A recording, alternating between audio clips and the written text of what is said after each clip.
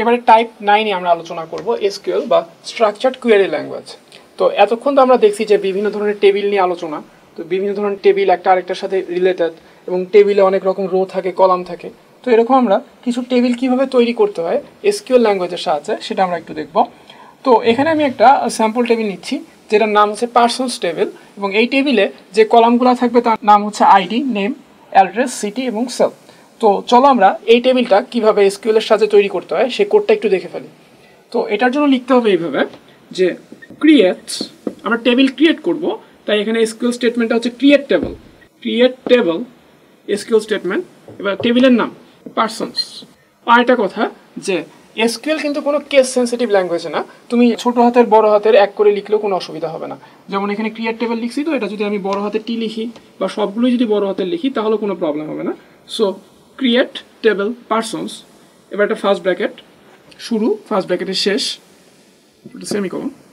এবার কলামের নামগুলো লিখতে হবে। আইডি, দেখো আইডি কলামের নাম লিখলাম। এই আইডি কলামের রেকর্ডগুলো কীরকম হবে যে 1 2 3 4, তার মানে কি নাম্বার টাইপের হবে। সো আমি এখানে ডাটা টাইপটাও লিখে দিব।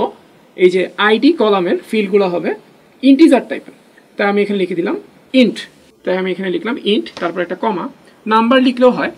এবার নেক্সট কলাম নেম। তো বুঝতেই পারতেছো পার্সনের নাম কখনোই নাম্বার টাইপের হবে না, এটা হবে টেক্সট টাইপের, তাই এখানে লিখতে পারি আমি নেম টেক্সট।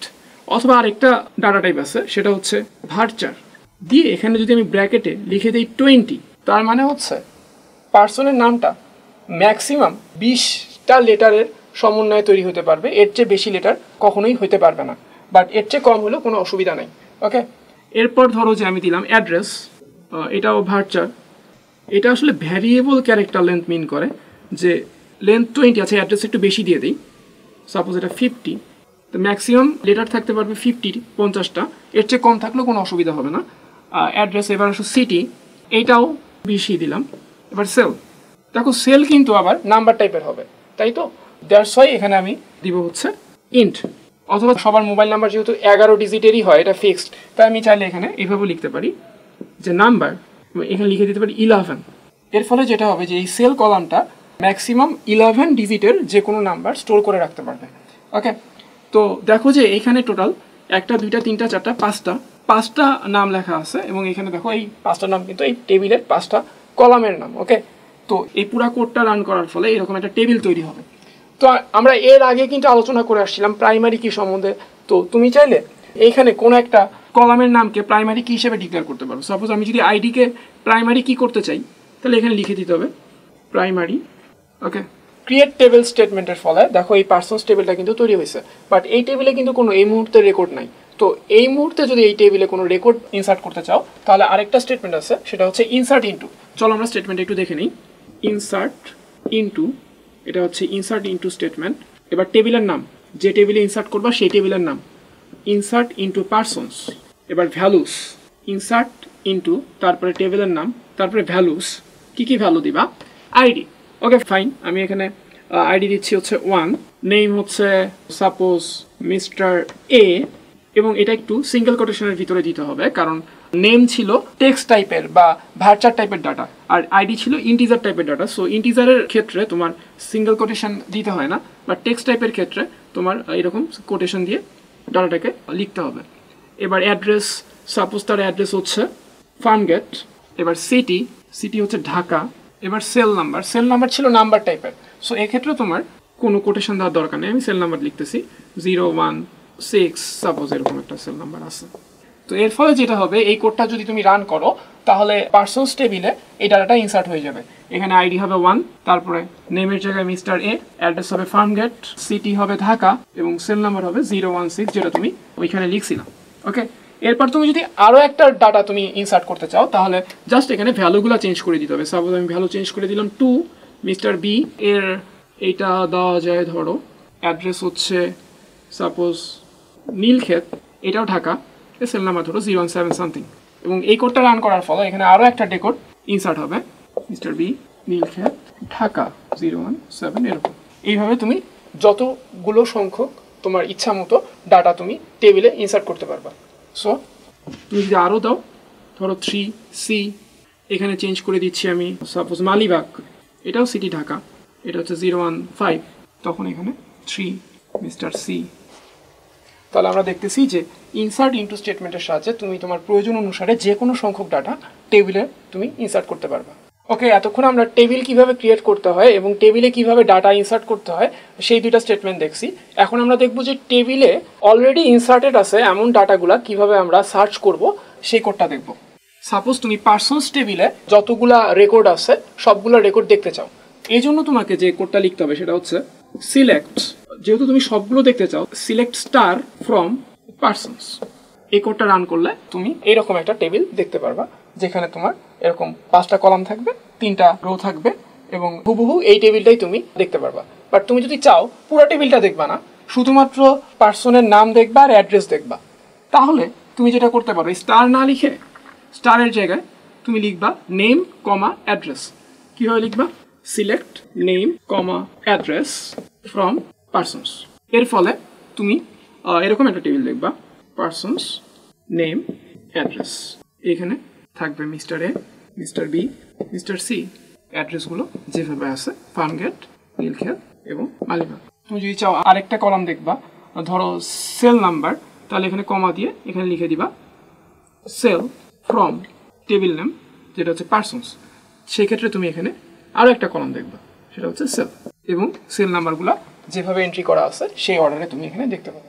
এবার ধরো তুমি জানতে চাও যে পার্সনটার অ্যাড্রেস হচ্ছে ফার্মগেট, সেই পার্সনটার নাম কি। তো এটা কিভাবে তুমি দেখবা? তোমার সব রেকর্ড জানার দরকার নেই, কোন কোন পার্সন আছে সেটাও জানার দরকার নেই, তোমার শুধু জানতে হবে যে পার্সনটার বাসা ফার্মগেটে সেই পার্সনটার নাম কি।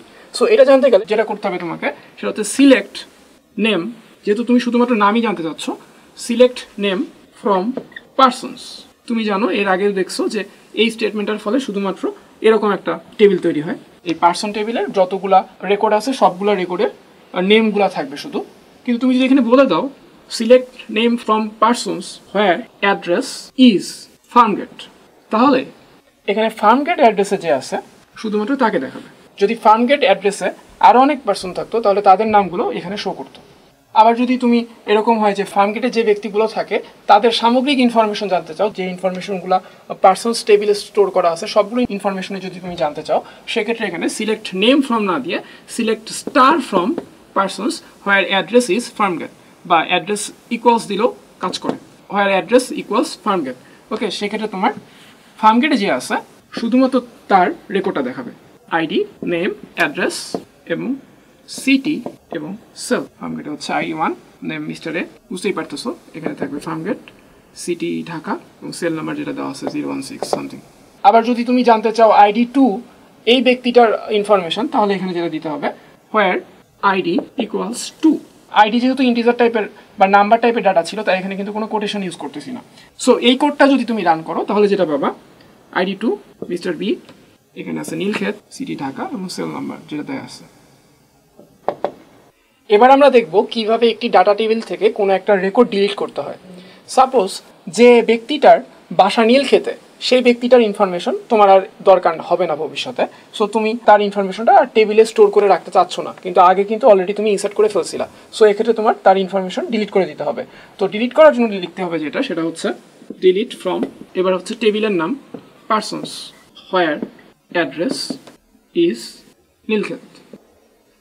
ওকে, এর ফলে যেটা হবে যে পার্সন টেবিলে নীলক্ষেত অ্যাড্রেসে যারা যারা আছে তাদের রেকর্ডগুলো মুছে যাবে।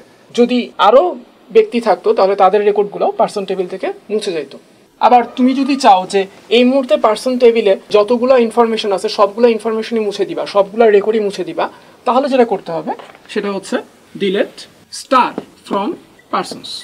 এর ফলে যেটা হবে যে পার্সন টেবিলটা কিন্তু ডিলিট হবে না, টেবিলের কাঠামোটা থাকবে, বাট এই টেবিলে যত ইনফরমেশন তুমি ইনসার্ট করছিলা সবগুলো ইনফরমেশন ডিলিট হয়ে যাবে। ওকে, আবার যদি তুমি চাও সামগ্রিক টেবিলটাই ডিলিট করে দিবা, সবগুলো ইনফরমেশন তো ডিলিট হবেই, সাথে টেবিলের কাঠামোটাও ডিলিট হয়ে যাবে, সেক্ষেত্রে একটা কমান্ড আছে, সেটা হচ্ছে ড্রপ টেবিল স্টেটমেন্ট, এবং এরপরে থাকবে হচ্ছে টেবিলের নামটা, কোন টেবিলটা তুমি ডিলিট করতে চাচ্ছ, ড্রপ টেবিল পার্সনস। এর ফলে যেটা হবে যে পার্সন টেবিলে যত রেকর্ড আছে সবগুলো তো ডিলিট হবেই, সাথে সাথে পার্সন টেবিলটার যে আমি ক্রিয়েট করছিলাম ওই কাঠামোটাও ডিলিট হয়ে যাবে। আচ্ছা, আমরা যে বিভিন্ন রিলেশনাল অ্যালজেব্রা শিখছিলাম, যেমন ইউনিয়ন, ইন্টারসেকশন, মাইনাস, ওগুলোও কিন্তু তুমি এসকিউএল স্টেটমেন্টের সাথে লিখতে পারো। মনে করো যে এখানে দুইটা টেবিল আছে, একটা পার্সন 1 টেবিল আর এটা হচ্ছে পার্সন টু টেবিল, সেটার স্ট্রাকচারও পুরোপুরি সেম এবং ওইটাতেও কিছু সংখ্যক রেকর্ড আছে। ওকে, পার্সন টু টেবিলটা হবে এরকম সেম আর কি, মনে করো ওটা ক্রিয়েট টেবিল ওই স্টেটমেন্ট দিয়ে পার্সন টু টেবিলটাও ক্রিয়েট করে নেওয়া হয়েছে অলরেডি। এখন যদি তুমি দুইটা টেবিলের মধ্যে ইউনিয়ন চালাতে চাও তাহলে যেটা করতে হবে, লিখতে হবে select star from person one union select star from person. এই স্টেটমেন্টটা রান করলে তুমি নতুন যে টেবিলটা দেখবা সেই টেবিলটা পার্সন ওয়ান টেবিল এবং পার্সন টু টেবিলে যতগুলা ডিস্টিংক্ট রেকর্ড আছে সবগুলো ডিস্টিংক্ট রেকর্ড নিয়ে নতুন একটা টেবিল তোমার ফর্ম করবে। এরকম আরও অনেক এসকিউএল স্টেটমেন্টস আছে, সবগুলো আলোচনা হচ্ছে না। সবগুলো যদি জানতে চাও সবচেয়ে বেটার হয় তোমরা হচ্ছে W3 Schools নামে একটা অনলাইন সাইট আছে, ওইখানে তুমি সবগুলা এসকিউএল স্টেটমেন্টস দেখতে পারবা।